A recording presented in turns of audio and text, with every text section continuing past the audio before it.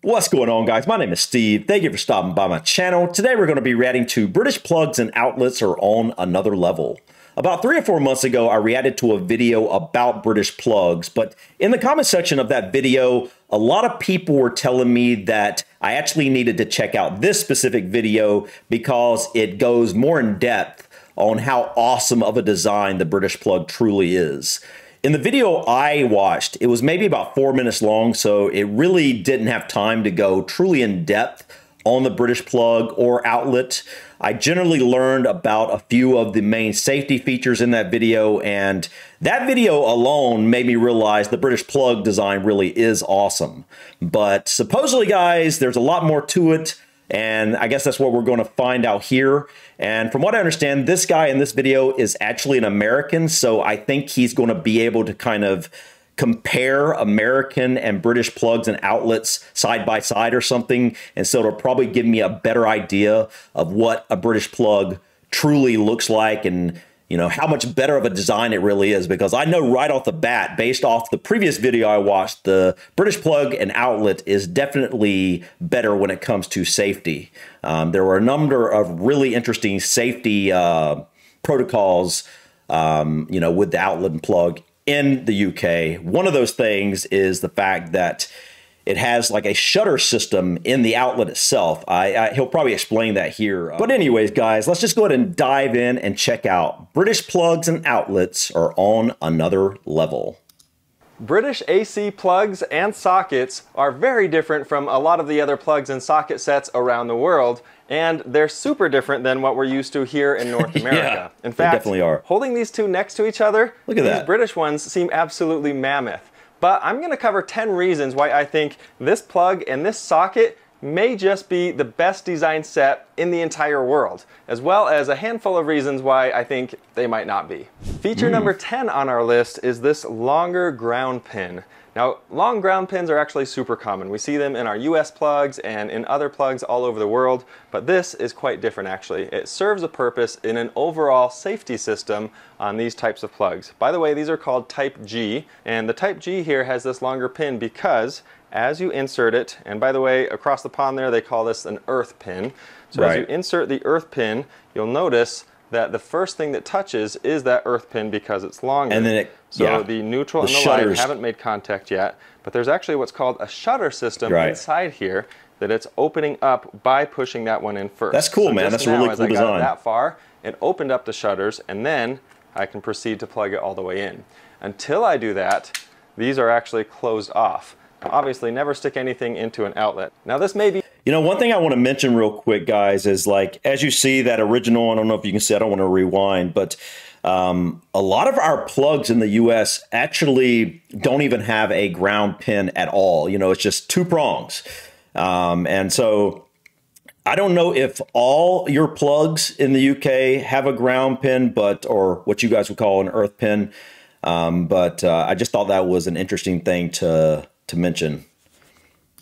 Be telling about me, I don't know, but literally one of the earliest memories I have in life is when I was super little, maybe 3 or 4, and I stuck something into an outlet, got completely shocked, and I remember looking at the outlet after this had happened and seeing these black scorch marks all over it. But kids in the UK most likely haven't had that experience. Feature number 9 is that when we insert the earth pin and clear those shutters, the only thing that's exposed on the live and the neutral is actually this black section here. Oh yeah, that's what the black section was. That's actually a bit of insulation, and it's 9 millimeters up these pins here. So that's because once you have some contact with the live and the neutral to your receptacle, it makes it so that you can't touch anything that's live at that point. That's a really cool safety feature, so if I get this part of the way in there, and it's actually touching, now the only thing that's exposed is just the insulated area, which is not conductive. So I might be able to touch that and actually be safe, and that's the idea anyway. Obviously, you should never try that, but they make it really difficult to get yourself shocked because everything is covered and protected as part of this overall safety system. Feature number 8 has everything to do with how the cord comes out of the plug itself. As I plug this into the wall outlet here, you'll notice that it's always coming down on the bottom like this, and that makes it so that you can't really pull this thing out. If you pull this way with it, it's just going to stay in place. And even if you pull out this way, you can pull this pretty good. and it's really not going anywhere. It's a really smart feature. Now this has come loose a little bit, but a lot less than it would if the cord were coming out of the face of the plug. Speaking of plugs being ripped out of the wall, that brings us to feature number 7. If we open this up and take a look inside here, you'll actually see that there's some pretty cool safety features built right inside. The first thing you might notice is there is built-in strain relief right here, and the cool thing is you can actually remove these little fins in many cases to replace this cord if you need to, or to work on it. The next thing is the short cable in here, this brown one, that's your live cable. And this live wire right here is the shortest one and the straightest one, so that as you pull this cord out, if it gets ripped out specifically, that one is going to be the first one to disconnect, cutting the electricity to the rest of this. The second one is this blue, or the neutral one here that's underneath, and that will get pulled out next, and at that point you have no electricity connected, just your ground. I think it's pretty brilliant that there's extra slack built into the ground. There's very little, but a little bit of slack built into the neutral, and no slack built into the live, so that if this gets ripped out, it pulls the electricity first, again, keeping the user safe. While we're looking at the open plug, that brings us to feature 6, which is the fact that these Type G plugs can actually be opened up just about any time you need to by removing one or more screws. Now, Type G, just so you know, is not just used in the UK. They're actually all over the place, and pretty much anywhere the UK has had some major influence. So for example, they're used in Ireland, the United Arab Emirates, Singapore, Hong Kong, Beijing, Indonesia, parts of India, and even several other countries. So those are very different from the Type A and Type B that we use here in North America. Yeah, look at that, man. I mean, it's night and day, you know, the difference in the plugs, man. I don't understand why we don't move over to the other types of plugs. I mean, I guess at this point it may cost a bit of money to switch everything over, but I don't know. I think they should make an effort, because it's obvious it's a much improved system of plugs and outlets to use the British system versus what we use in America. It's just common sense. The Type A is the 2-prong here, and the Type B is the 3-prong, which includes the ground pin. Right. And these guys don't have any way to service anything in here. All of this is completely sealed off, it's completely solid, and there's no way to do anything to fix this if this starts to become broken you just have or frayed. Throw it out. Your options are to toss it, which is what most people do, and get a new one, or you can cut it off and use a replacement plug. Right, you could do that. I've got a video showing how to do that, but it's nice that with the Type G plugs here, it's just a built-in feature to be able to fix these or adjust these if need be. That is pretty cool. All of the names you see on the screen here are the people who have most recently joined our channel membership and are supporting the channel. So thank you, each and every one. You most likely noticed the fuse inside the plug itself here. We see this from time to time in North American plugs, but is definitely not a standard. Having a fuse in I don't think I've ever seen that in a plug in America, or maybe I just didn't realize it, but I've never seen that before. Started to say, except a dryer plug. I'm not sure. You know, I've replaced a number of different dryer plugs, but generally speaking, you don't work on them that I know of. You basically just replace the plug to the dryer itself, if you know what I'm saying. Every plug is actually essential to the system they use, which is called a ring circuit. A ring circuit has the ground, neutral, and live wires going out from the source location and then feeding every single socket and then looping all the way back to the source. This is different than the radial circuits that we use here in North America. We start at the circuit breaker panel, and then a line goes out called a home run, connects to as many outlets as we need or receptacles, and then it ends at a light fixture or an outlet. In the UK, the ring circuit actually acts like two separate radial circuits going at the same time, one in each direction. As a result, having a fuse on every appliance means that if there's a short or an overload in an appliance, the fuse in the plug can blow rather than tripping the whole circuit and everything. I was sitting there trying to think, okay, like I'm trying to picture exactly what he's saying here. And okay, that makes a lot of sense, you know, because I've had that happen many times, you know. If you'll have the whole, everything go out basically, you know, instead of just that one plug. Okay. Everything else on it. These fuses are typically pretty easy to replace, and they cost next to nothing as well. For a plug like this, you do have to take it apart to access that plug, but it's usually just one screw like we saw. But a lot of plugs actually come with a little access panel that you can get without removing any screws to make it even easier. That's convenient. Number 4 on our list is the robustness of these pins, which are so good at carrying a large load. Now these pins are pretty massive. You may have noticed that. Yeah. They're actually all 4 millimeters thick on these Type Gs. This is 8 millimeters thick, and then these neutral and lives are about 6.35 millimeters. When I hold this side by side next to our Type B, you can see the difference. The result of this is that the Type G has at least 50% more metal than a Type B, and it actually has 3.5 times more metal than the Type A that doesn't have the ground. Yeah, the crazy thing is, I can't tell you how many times, not so much, I think he called these are B, right? And the ones that are just two-pronged are A, right? But especially the A ones, anyway, Type A, I can't tell you how many times they've bent, even broke, because they've bent so much. You have to constantly, like, you know, manually spread them apart to make sure they fit in an outlet and things like that. Is pretty ridiculous, honestly, how flimsy they are. Feature number 3 is the fact that every Type G plug has a ground or an earth pin. This is really important for a handful of reasons. As far as safety is concerned, always having a ground means that you're not going to experience the arcing, or at least you shouldn't in most circumstances experience any arcing.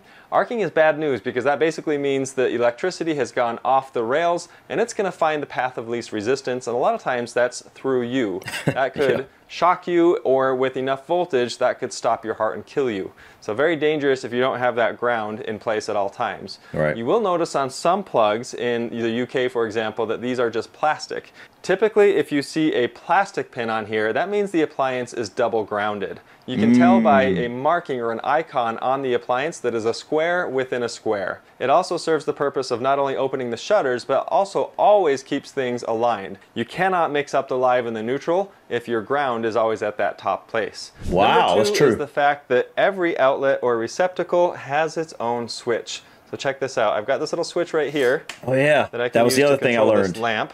Of course, you can control the lamp on the device itself, but this comes in handy for multiple purposes. Number 1, it gives you an extra place to turn something on or off, and along with that, it cuts the power completely to the device. There's a lot of devices and appliances out there that are using a trickle amount of energy at all times, even when it's powered off. So by switching it off at the receptacle here, you're taking care of that issue. Number 1 on our list, and honestly, these were pretty tricky to put. That one, I definitely wish we had in the US. I wish we had all this in the US, right? With this whole plug and outlet system. But that would definitely be very convenient, you know, when we go out of town or something like that. You know, cut the things off we don't need running. Lights, TV, you know, whatever it may be. But, you know, keep the refrigerator and other things running. It would just be so much more convenient than, you know, having to go around and go behind and unplug things and whatnot. But yeah. Put in any particular order, so take that for what it's worth, but is the fact that all of these outlets and plugs run off of 230 volts. Here in the US, we use a 110 or 120 volt system. There's different names for it, but it's the same idea. And in the UK, for example, and in most of the world actually, it's a 230, which is anywhere from 220 to 240 volts typically. Running on 230 volts has a lot of impact on how you can use the outlets and receptacles around your house. So for example, if you want to plug a lamp into this, no problem obviously, but you can even plug a much larger appliance over here. Let's say a washing machine, for example, something a little more power hungry. Right. Space heaters have been a big issue for tripping circuit breakers here in the US. Absolutely. On 230 volt. Yes, yes, yes. I mean, he's making a good point because I've had that happen up here so often. You know, but I'm upstairs, if you didn't know, and this is the area in the house that doesn't have central heating or air conditioning. So in the winter, it's freezing cold. In the summer, it's completely hot.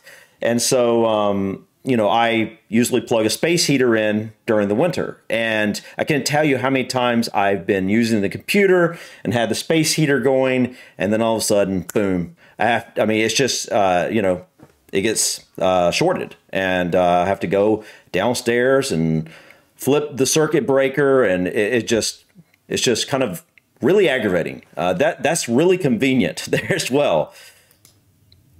They can handle that a lot better. You can even plug in things like a hairdryer and an iron at the same time Wow. in many cases, especially if the gauging of the wire in the walls is appropriate for that kind of use. All right, You can see with these here we go.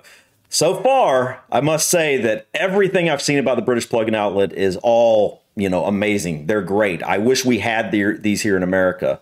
So I guess I'm finally going to see what may be some negatives. So, because there's always pros and cons in every, you know, in every single thing, basically, in every situation. So let's find out what is negative about the British plug-in outlet. 10 features how impressive this setup is, but that is not to say that it doesn't have its flaws. For starters, look at the size of these things. I mean, this is a standard Type A. This is what we use for most things in the United States and in North America. I'd seriously say this is probably at least 5 times as big. You can see it from the front. That's huge. You can see it from the side. Really tiny. It's just massive.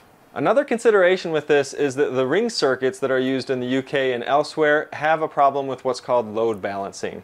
Now, many times it's not really a big issue, but what it means is that you don't want to have a lot of your power being consumed on one portion of the ring. Oh, yeah, you want to that makes distribute sense. that throughout the ring as much as possible, because if you don't, you're actually forcing a lot of electricity, a lot of load to happen in a short distance of these wires. And these wires typically tend to be a thinner gauge, which is part of the beauty of the system. It takes up less copper, but the load balancing can be an issue in many cases. On that note, installing or maintaining or even testing a ring circuit is a lot more difficult than a radial circuit. So that's something to be considered with the overall system in general. The switches that we showed earlier on the socket here are a good thing in some cases, but they're a bad thing in other cases. So for example, let's say this light is not turning on.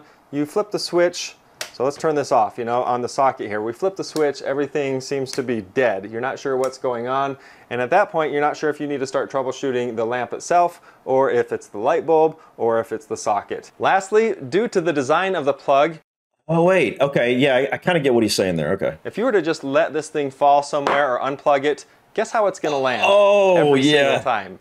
Now, if you thought waking up in the middle of the night, walking through the house, and stepping on a Lego was painful. Yeah, that is painful.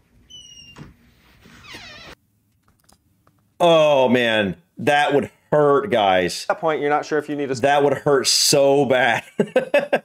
Oh, man, I really did think this was an excellent video, guys. I thought he did a great job explaining, you know, the British plug-in outlet in a much more in-depth way than the previous video I watched. Don't get me wrong, the first video was great, and it was a good introduction, but this just expanded upon that quite a bit.